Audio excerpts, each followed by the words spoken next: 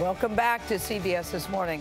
The top Democratic presidential contenders came out swinging in a fiery, contentious debate in Las Vegas last night. Former New York City Mayor Mike Bloomberg was on stage for the first time after surging in recent polls. It took just seconds for his rivals to take him on. I'd like to talk about who we're running against. A billionaire who calls women fat broads and horse-faced lesbians. And no, I'm not talking about Donald Trump. I'm talking about Mayor Bloomberg.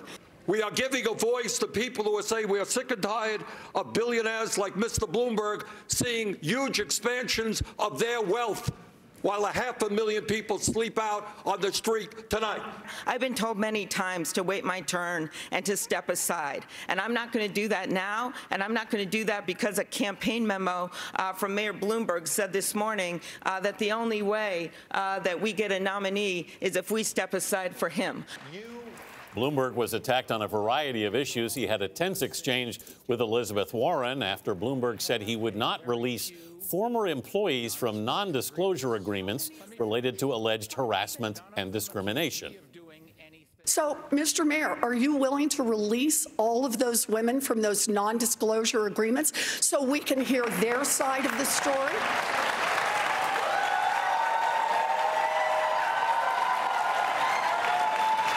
We have a very few non-disclosure agreements. How many is that? Let me finish. How many is that? None of them accuse me of doing anything other than maybe they didn't like the joke I told. And let me point, there's agreements between two parties that wanted to keep it quiet, and that's up to them. They signed those agreements, and we'll live with it. Senior political analyst and 60 Minutes correspondent John Dickerson is here, along with CBS News political contributor and Democratic strategist Joel Payne. Good morning to both of you. So I think last night's debate was more of a bar fight than we'd seen prior. And Michael Bloomberg seemed to walk into the bar not expecting quite the fight he got. How do you think it'll affect his campaign? Yeah, they slammed the door at his coming out party, and then he had trouble opening it again. You know, one of the challenges when you're a new candidate is taking the incoming and then diffusing it and then saying, this is what I'm for. Yeah. He never got that opportunity. He never took or seized that opportunity. And if debates matter, they mattered in New Hampshire when Amy Klobuchar rose when she had a good performance. If debates matter, this was not a good night for Joel. Is it going to matter, do you think?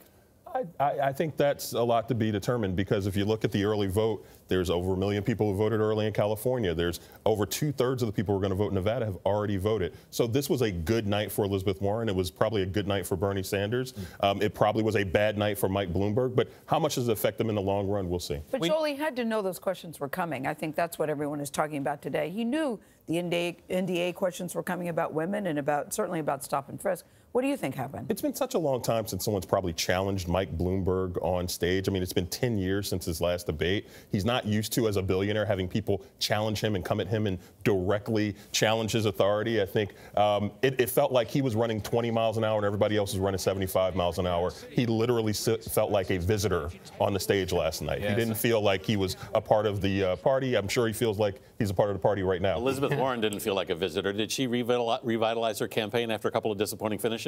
She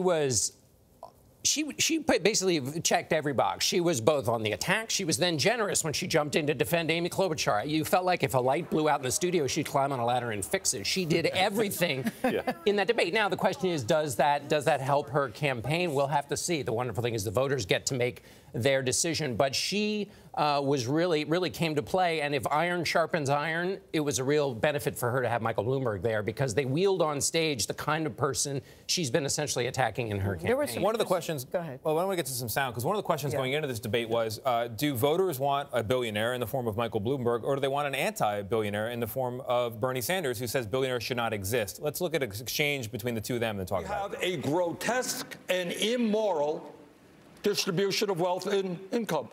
Mike Bloomberg owns more wealth than the bottom 125 million Americans. That's wrong. That's immoral. Mayor Bloomberg, should you exist? I can't speak for all billionaires. All I know is I've been very lucky, made a lot of money. I worked very hard for it, and I'm giving it away. What we need to do to deal with this grotesque level of income and wealth inequality is make sure that those people who are working, you know what, Mr. Bloomberg, wasn't you who made all that money. Maybe your workers played some role in that as well. And it is important that those workers are able to share the benefits also. So, Joel, what do you think? Who got the best of who? Well, look, I think they both got their shots, and particularly later in the night, Bloomberg actually strengthened a bit. I thought he had some good pushback on Sanders about being the most famous socialist millionaire in the country, had 3 houses. That was a good pushback. I also think the fact that Bloomberg's moments were late in the debate, and it matters so much when these things happen. Yeah. Probably you guys know this as people who are on TV.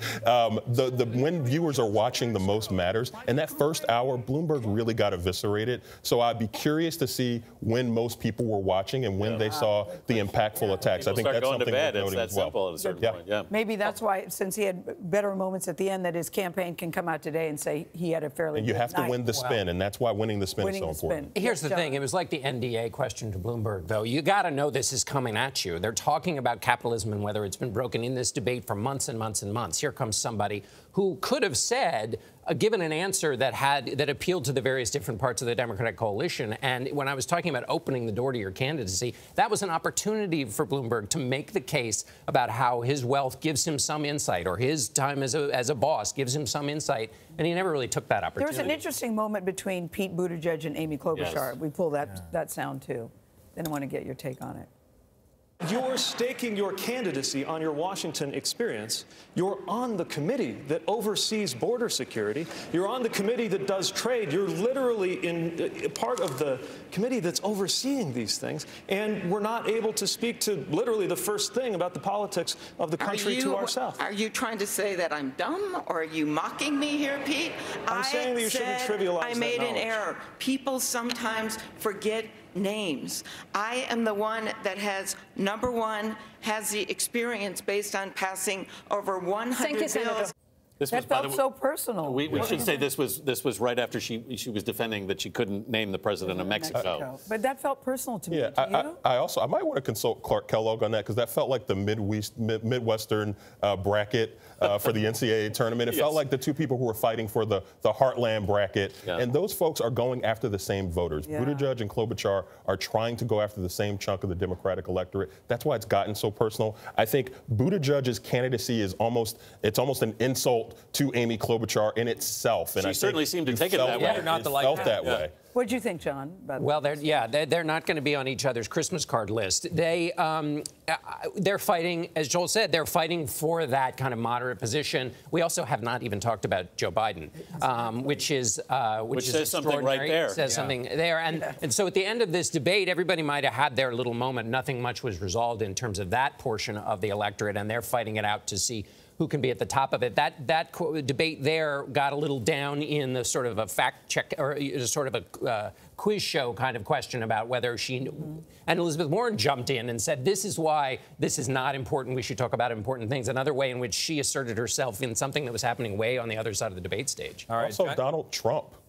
I can't remember one memorable moment from Donald Trump last night. So and I think that's what a lot of establishment Democrats are going to be concerned about. Good night for him. His name barely came Joel up. Payne and John Dickerson, you'll have to come back for the sequel, because there will be a sequel. CBS News will co-host that sequel. That is the next Democratic presidential debate in Charleston, South Carolina. Our very own Gayle King and Norah O'Donnell will moderate, and they will be joined by Margaret Brennan, Major Garrett, and Bill Whitaker of 60 Minutes in the Questioning. The Congressional Black Caucus Institute is the co-host, and Twitter is a partner. You can see that debate on Tuesday, February 25th at 8 p.m. Eastern, 7 p.m. Central, right here on CBS and CBSN. Yeah, looking forward to that.